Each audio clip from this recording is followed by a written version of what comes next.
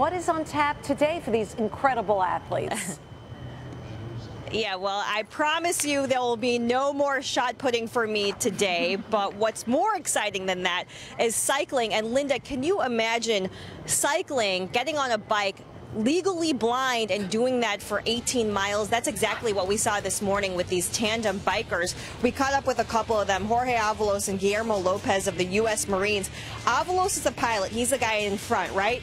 Lopez is legally blind. He's the stoker. He's in the back. I asked both of them what makes them such a successful tandem team. How do they do it? Definitely a connection. If you don't trust him, you're not going to be safe on the bike. It's putting my trust into him that he's going to take care of me, and vice versa. If he's overcompensating or I'm overcompensating, there will be an accident.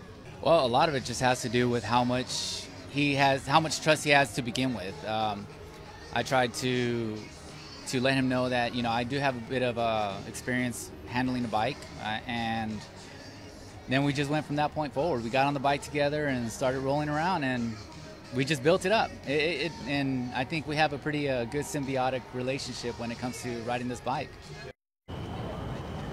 All right, Linda, I'm happy to report that despite all the twists and turns in this race, which made it very technically challenging, Lopez and Avalos got the bronze medal in this event. Wow. So good for them. Very impressive feat in this heat.